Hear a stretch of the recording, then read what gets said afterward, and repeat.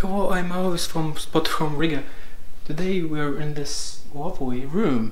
Now this is like a student room, so there's a common space there, but there are people working and I don't want to disturb them.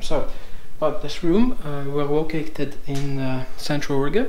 It's very close to the bus terminal, so if you want to go anywhere you can. It's very easy. So it's very close to the old city, and yeah. So I'm gonna show you around.